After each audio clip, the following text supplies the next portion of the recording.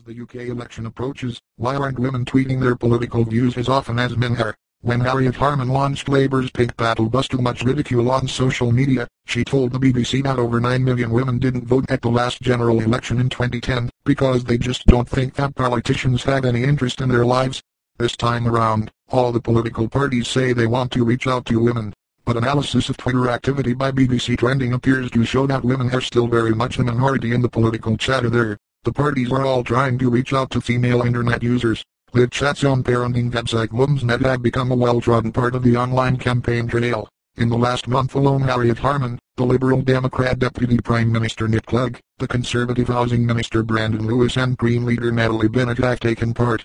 But it is Twitter, with its 15 million users in the UK, that seems to shape the online political debate more than any other platform. When we looked at the main parties' Twitter hashtags over the past month, we discovered they were overwhelmingly being used by men and not women. Across all the parties, male users seem to be using these hashtags far more often than female. 75% of the political party tweets in Britain were from males, 25% female. There are limits to this kind of analysis, of course. Twitter uses an algorithm to work out what gender you are based on preferences you express, so there could be a significant margin of error. It may also be that Twitter users overall tend to be male, skewing the results, but we don't know for sure. Twitter was said it wasn't able to tell BBC Trending how many users in the UK are male or female.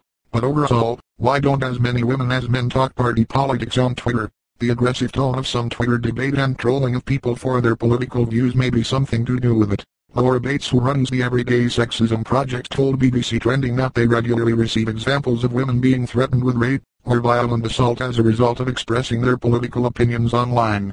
Women are being cut out of the political debate because they do not feel safe posting their political views online, she says. When I visit schools and speak to young children, they tell me that the trolling and abuse they see directed especially at female MPs puts them off pursuing a career in politics or even offering a political opinion. Twitter told BBC Trending that it's trying to encourage a greater diversity of opinions, but that it relied on users to report trolls. Were other social media networks any different? The Liberal Democrats told us they'd had more female followers on Facebook.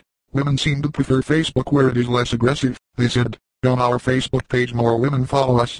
As BBC Trending has previously reported, much of the discussion about the general election is taking place on Facebook, where there have been more than 21 interactions on the subject, but Facebook told us a male/female breakdown was not available.